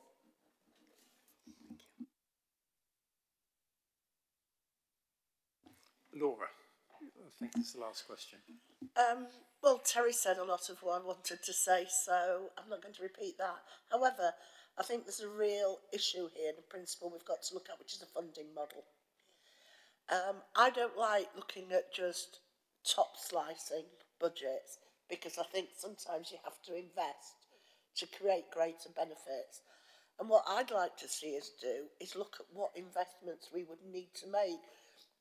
So instead of just looking at major events programme, what could we do? And put forward a case of certain events or certain activities that we could develop and what that would cost us. Because there is an opportunity cost here. You know, I know we've got major problems. Adult social care is intractable. We're never going to solve that over the next 10, 20 years. But this could bring in, you know, this committee brings in more than any other, and proportionate to the staffing, it's minuscule. We can't have a 10% budget cut here. We should be investing 10%. And I know we're strapped for cash, but I think when we come into the budget discussions, these are some of the arguments we've got to make. And where else can we generate income? The networks might come up with ideas. The ultimate beneficiaries in hospitality, could they contribute a percentage of their increased income? So I think we've got to look at everything, but I don't think all that will take time with the beneficiaries. I don't think now is the time to cut costs. I think we should be investing. Personally, I agree, but let's bring in Diana and Gary if they want to feedback on that. Yeah. What do you think? Yeah, thank you for that. I entirely agree with that. I think what we're asking for is that we can do some work around what that model might look like. It does take a lot of time to get to a position where you might get commercial income coming in, and we've had Brexit, COVID, cost of living crisis, so now isn't the time to lever that necessarily, but we think that's why we need maybe a 3-year plan or something to get to a point where actually other income could take hold. So, yeah, very up for that conversation. Thank you. I was just thinking that the other thing possibly to note is when we do get the opportunity to bid for a major event, so having been one of the people in the room about Eurovision, sometimes that comes from a centrally held corporate pot. I forget the correct name for it, but you know what I mean. So there is, if a major opportunity comes up, there is some flexibility. But yeah, I think the recommendation is, well, shall I read out the recommendations we have in front of us and then we can talk about that? So at the moment we're asked to note the current events programme and the need for a proactive major events plan. We've got this in front of us, colleagues, I'm not going to read it out verbatim. We're asked to note the interim position and how events are commissioned and funded. Specifically, we're asked to approve the development of a new major events plan and note that future updates and decisions will be brought back to this committee as required. I'm just wondering whether there's a recommendation that from the floor is to ask officers to look at the options and potential costs for an expansion or an enhancement of the current plan. I don't know whether that's the right wording. Terry, Sure, just kind of like an investor save on some of these events, as Laura said about the income generation on that. I mean, there may be an opportunity through the council and our investor save scheme that if we do kind of come back with a more business case type plan, there where we're able then to look at investor save. I don't know how you word that up, shall I leave that to some other wordsmith to put in, possibly yourself. But yeah, if we could put that something in, I think firms it up a little bit for us, doesn't it? So, subject to a bit of wordsmithing around that, are those recommendations and that one we've just briefly discussed something that we can support? I'm seeing lots of nodding heads.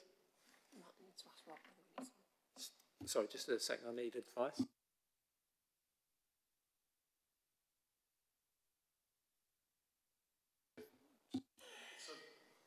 Sorry, members, I think the wording was to request that officers examine and report back on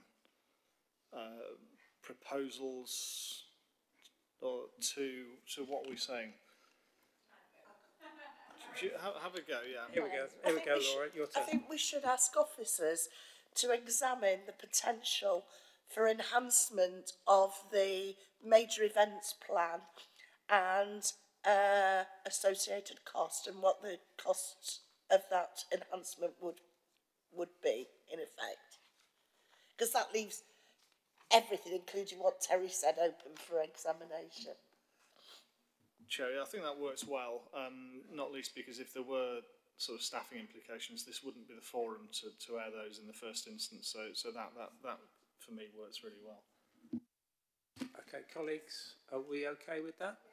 And officers, Gary's got you. In my world, I would call it an event horizon scanning exercise. What's out there in the next 10 years?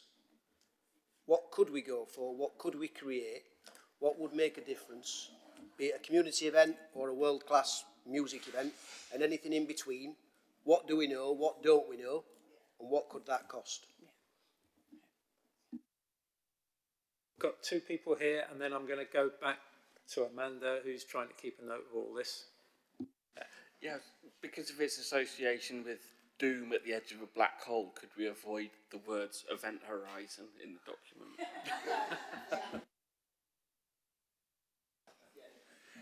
Brian, can you beat that? Yes. I'll have a go. Can we actually call it? It's a opportunities register. This is what we voted for last year, I seem to remember. So and the idea being that each committee, each department would come up with a way of raising money that allows us not to have cuts in the future as much as we do.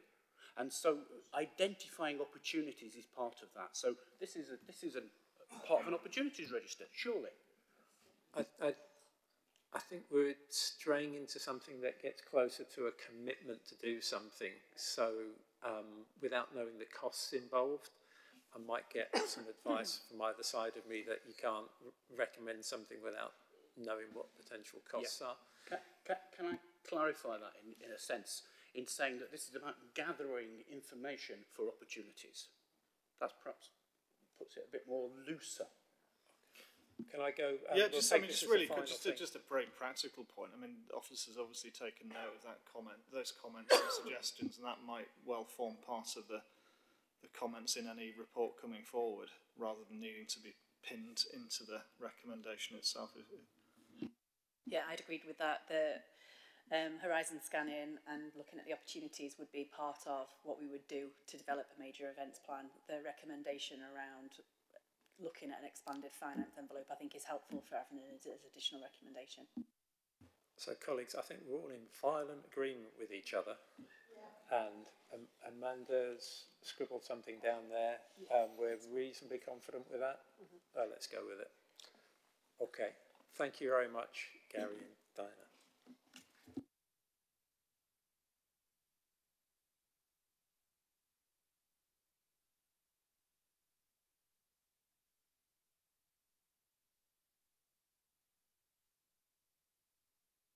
We then come on to the final item on the agenda, which is the budget and options. So that's yourself again, Diana. And just to remind colleagues, if we get into the specifics of the closed appendix, we may have to turn the cameras off. So if we can start off generally, but just have that in the back of our mind if we do want to get into the specifics. Diana. Thank you. And notice everyone's disappeared now we're talking about budget cuts. I'm on my own. Moral support, yeah. Thank you. Okay. So the report outlines the pressures that are in this year, next year, so 24-25 financial year for the Economic Development and Skills Committee.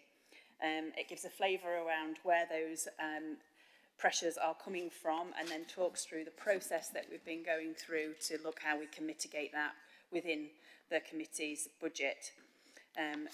There was a report that went to S&R earlier in the year, in September, that looked at pressures. It talked around a pressure about £1 million for the Economic Development and Skills budget. Since then, we've been working on this, looking to mitigate where we can. This report at 2.3 identifies that the remaining gap after the work that we've done already for the committee to be found is 495,000. The details of that pressure can be found in Appendix 1.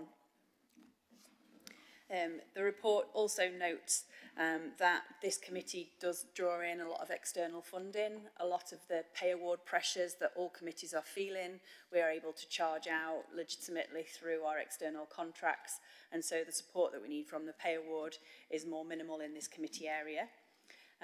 Section 3 talks about the savings proposals and the mitigations that we've looked at as a committee to offset some of this pressure. We've looked at fees and charges.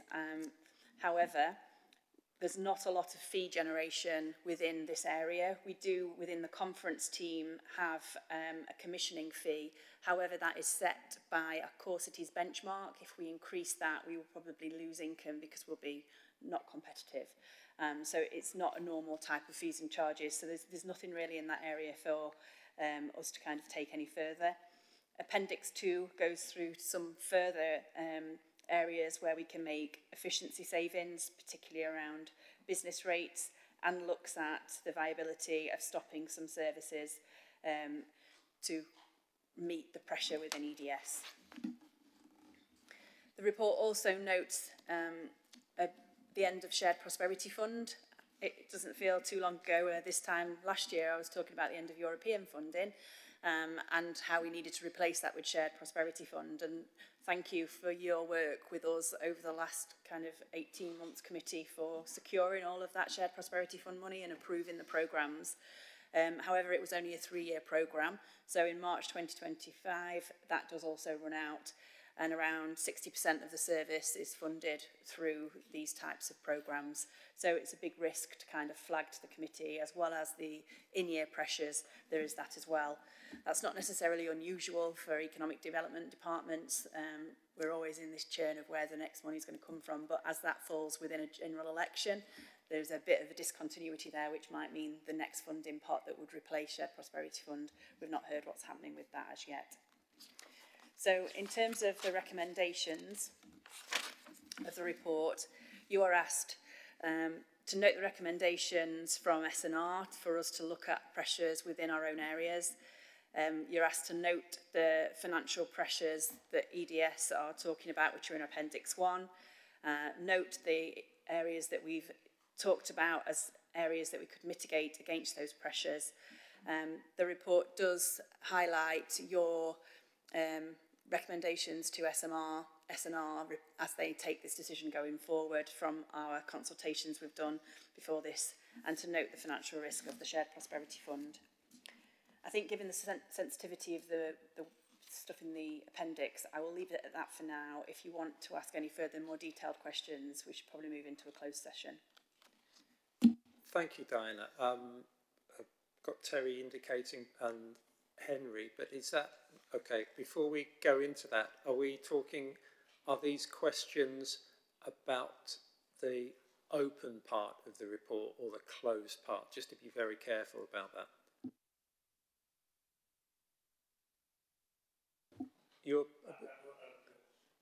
The closed pressures? What is going about closed pressures is about some income generation into the chair, and I don't know whether, because that steps outside the recommendations and what's in the budget paper, I mean, realistically, that tourist charge, etc., I wonder where that would fall. Chair, as to be a kind of an open discussion, bearing in mind the recommendations here are to note, to make a decision today, we're just noting all of those figures. So I'll take your guidance whether that is a closed session question or a later question in a later part. Okay, thank you, Chair. I'll just take brief comments from Henry and Minesh, but I am aware that there is one issue that is definitely in the closed thing. Henry indicated first, then Minesh. So, in a very broad sense, to avoid going anywhere near any sensitive information, once again, we're hoping for some sunlit uplands that we were promised. I've not even seen any bus money coming from Whitehall, so if anyone down there is paying attention, it's a massive hole that not having the European funding has left. SPF did what it could. It wasn't even comparable in scale, and you've done fantastic work with that funding available. And in a broad sense, what the committee does, what your team does, is very good in terms of income generation. It would be really regressive to cut the funding because we're just shooting ourselves in the foot. So hopefully it won't come to that. And yeah, I just wanted to express my ire at the fact that the sunlit uplands are looking pretty rainy and flooded at the minute. Thank you for that. I think that was a comment rather than a question. Comments that actually I agree with. Minesh? Sorry, Chair, mine was a proposal that we just move to the closed discussion. I think that would be wise, rather than dancing around the handbags on this one. Yeah, okay. So, for members of the public, regrettably, we're going to have to close off the webcast just while we discuss the closed appendix. Everybody okay with that? So, if we could double check. Okay, so apologies to any members of the public that are looking at this either live or on the recording. We did have to go into a closed session to discuss one or two confidential issues. Colleagues, we have a number of recommendations in front of us. They're on page 104 of the deck.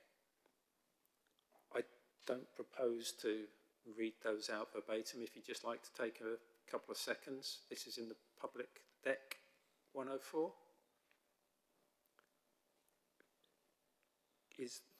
Are those recommendations something that we can agree on? Does anybody disagree? In that case, that's carried unanimously. And that concludes the meeting. Our next meeting is on the 20th of December. Brian, is it a quick one? Can we just thank the finance officers and Diana for the work that they've been doing on this? Please. It's clear. Of course. Thank you. Thank you, guys. All right. Thank you very much, colleagues. Have a pleasant evening. And thanks, guys, for your help.